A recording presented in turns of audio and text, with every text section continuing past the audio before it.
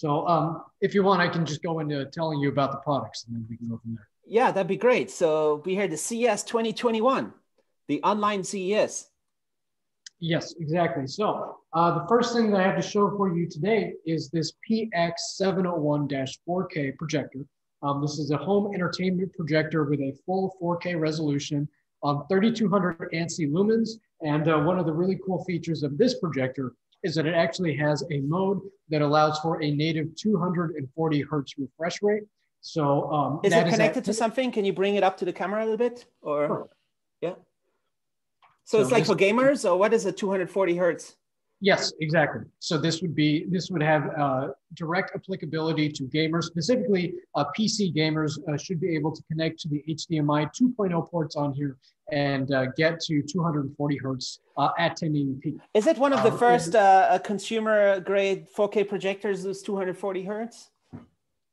I don't know if it's the very first one, but certainly it's the first one that we've offered.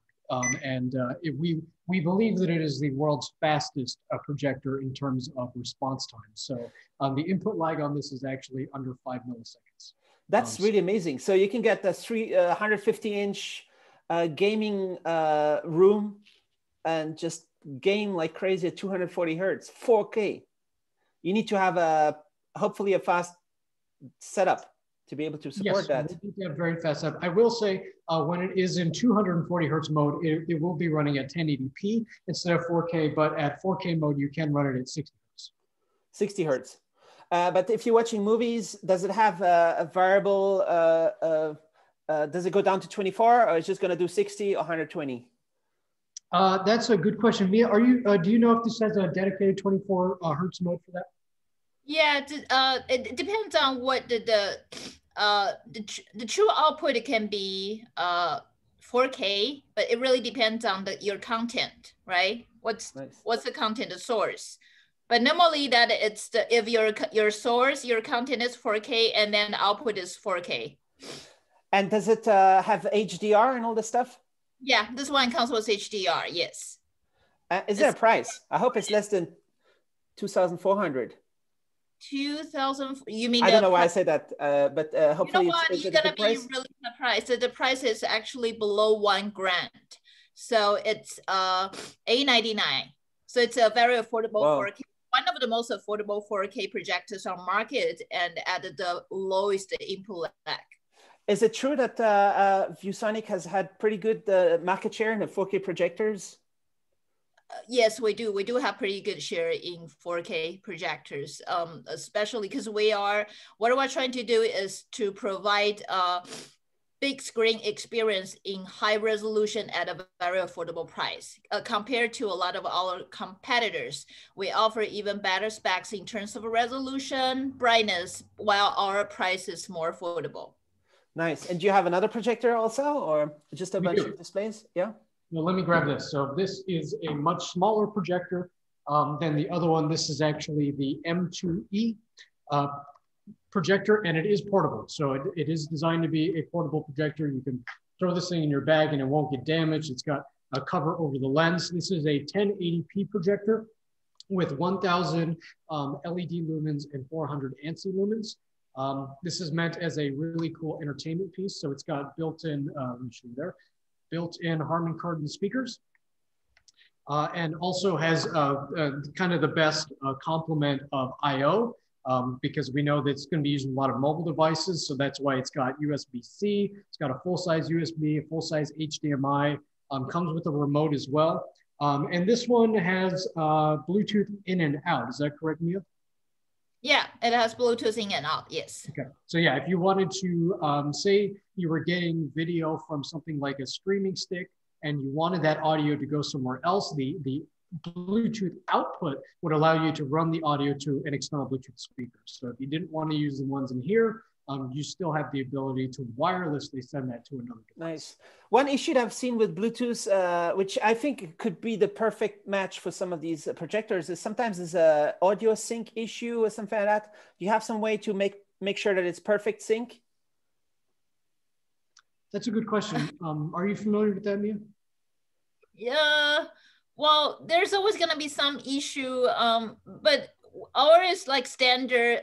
Bluetooth 4.2. So it depends on the version. I cannot guarantee you like 100% all the Bluetooth would work, but just make sure that if you follow our, the version we have is Bluetooth 4.2. But one thing I was wondering is sometimes maybe there's a few milliseconds of lag or delay in the sound, but maybe in your, hopefully in your settings, there's a way to adjust that, or maybe it's, hopefully it's just perfect whenever people connect their Bluetooth speakers or Bluetooth headphones. Right. So you don't see the sound just a little bit after the mouth moving, hopefully. Yeah, hopefully. Yeah. And then you have a lot of monitors, PC monitors behind?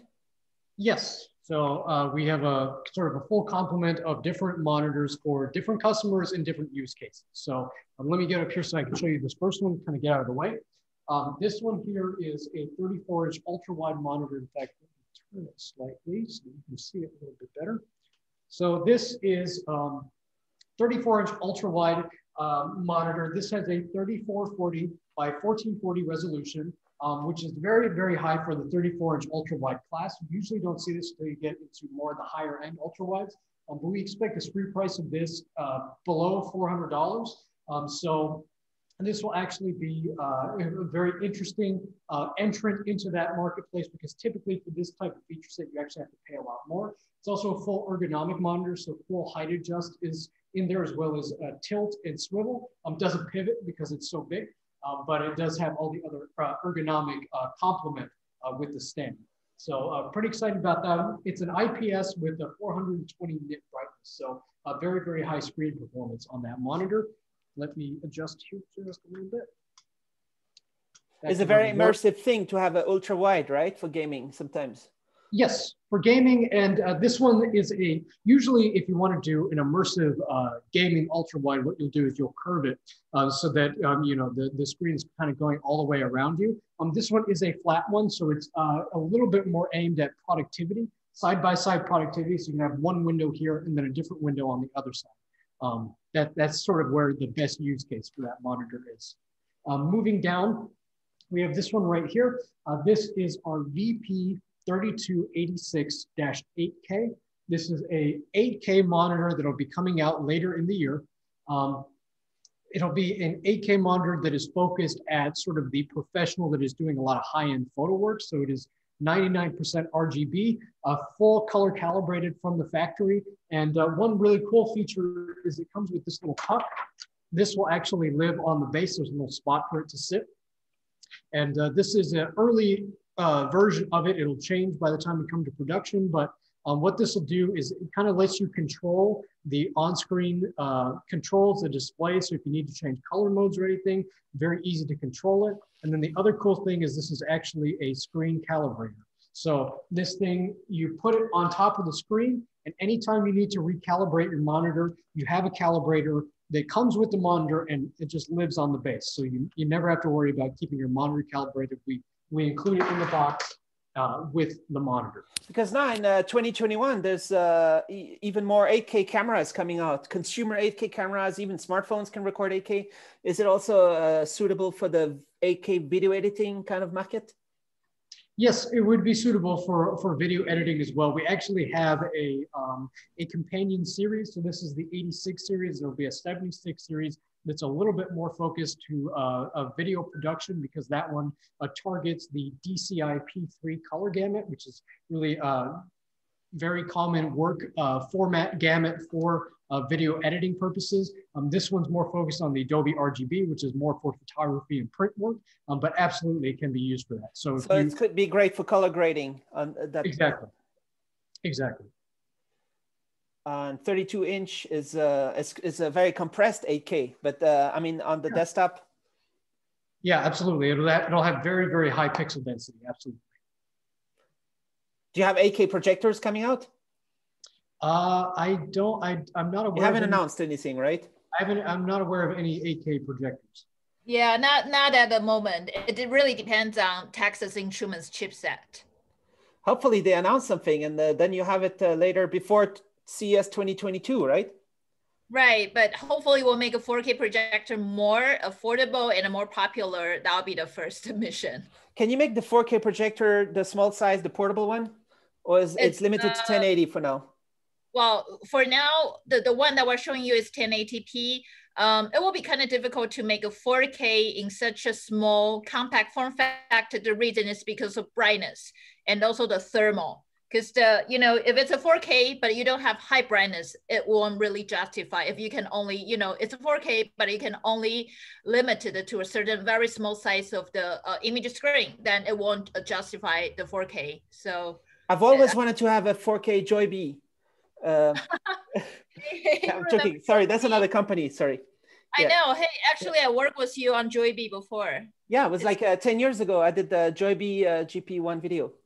Yeah, I don't think they have a 4K version of a Joy-B. I think they still call it a GP something. They have GPV or I don't know, V1. Yeah, but I think we have better. We're better. Actually, ViewSonic is better in terms of the portable LED projector lineups. We have a more fuller lineups from 1080p to 480. So, and we incorporate a lot of other features that the other company they don't have, such as the hardened common speakers. And also we have a lot of smart projectors, smart portable projectors. So if you're looking for LED, mini or Pico projectors, ViewSonic definitely has the most complete lineup.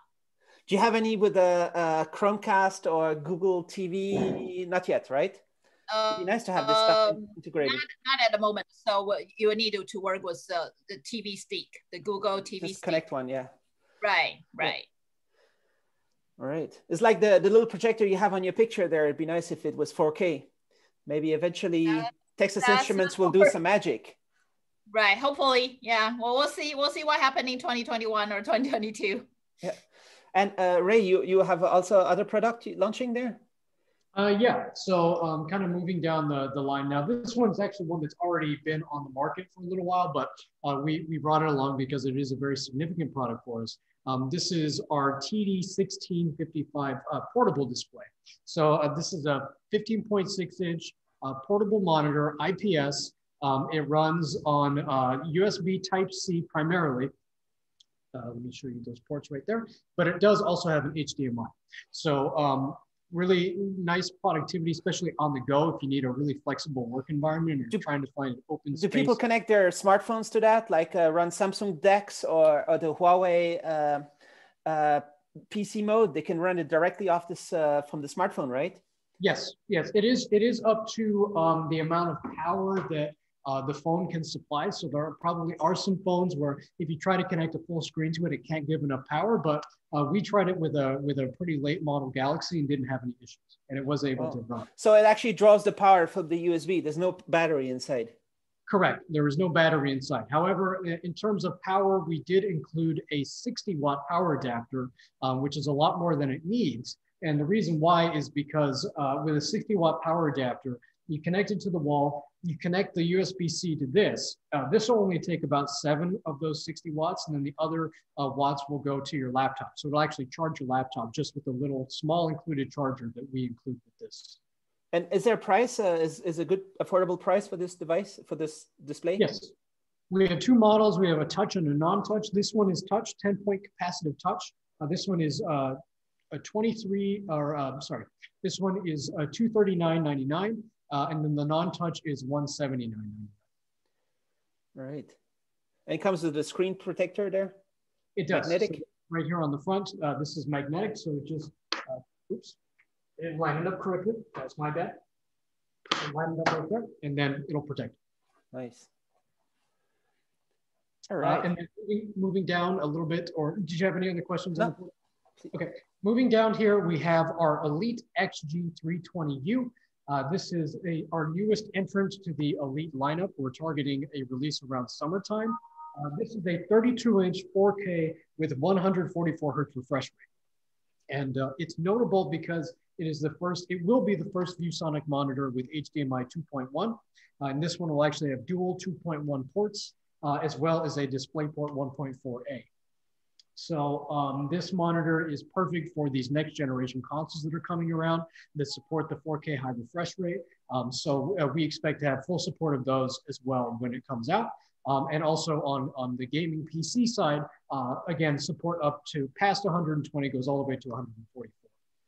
It is an HDR monitor as well, so 600 nit HDR is certified and supported. And this one is an AMD FreeSync Premium Pro monitor as well. So the adaptive sync technology is there as well. But because you are HDMI 2.1, does that mean you also adapt to the other sync systems, that the one from NVIDIA and like as part of the standard, like the variable refresh and all that, or what you call it, the low latency? Yeah, so that standard, so there's two standards there. There's the NVIDIA one is G-Sync, and that's typically supported on the DisplayPort ports. I believe G-Sync is supported on the DisplayPort. It's not supported on the HDMI. Is that correct, Jason? Nope, we might have lost Jason again. Yeah. That's all right. You typically you won't get G-Sync on an HDMI, whereas FreeSync you will. And then the other standard you were mentioning is HDMI variable refresh rate, or VRR. That is part of the HDMI standard, and that is supported by the next generation consoles, and it shouldn't have any issues on here as well. Nice. And is it going to be a good price? We don't know. We're not ready to announce pricing at this point. We do believe that there have been some high refresh rate 4K monitors on the market that are very, very high end. We're definitely trying to undercut that pricing by quite a bit. What would be nice is if there's some nice cloud gaming systems that would support the whole 4K 144 hertz. So people don't have to invest huge amounts of money in a huge desktop gaming machine to get the full quality of this display. Yeah, I agree. And I don't know of any, so the limitation there right now is not even really the service so much as I'm not aware of any streaming boxes from Google or anybody else that have HDMI 2.1, but if they bring them out and they update them, then sure, there's no reason why they couldn't do that. Nice. And then the very last one we have there at the end, that is the VG2440V. That is a 24-inch sort of business and work from home monitor that's notable because it has a built-in camera on top. So we've had a webcam monitor before, but we wanted to bring an updated one to the market, a little bit better technology. So this one has a built-in shutter. So if you're not working, you don't want anyone to see it, you just close the shutter. And this camera can tilt forward and backwards by 5 degrees independently of the monitor. So you can tilt it down and up without having to adjust the monitor, without having to mess up any of your perfect ergonomics on your monitor. And what's the resolution of the web camera? The webcam is a full HD webcam, and so 1920 by 1080, and the monitor is also 1920 by 1080. So they kind of complement each other. Nice. It'd be nice to have a 4K camera on top of the 4K display and an 8K camera on top of the 8K display. That might need to be the next generation then, is quadruple. It's definitely something that would be good in this age of everybody video conferencing. People, I mean, you're matching the resolution of the screen over there, and 1080p is actually better than better than all the laptop webcams. But yeah, a lot of the laptop webcams are still like around 720. So yeah, we think you'll get better visual fidelity with one of these. And like you say, we've had huge demands from education and enterprise that need this type of a solution. Nice, awesome. So thanks a lot for showing all this cool stuff. The CES 2021 is interactive, is online. No problem, happy to do it. All right, thank you. Thanks a lot. Thanks everybody. Thanks Mia and everybody for this video. Thank you. Just let us know if you need any more information.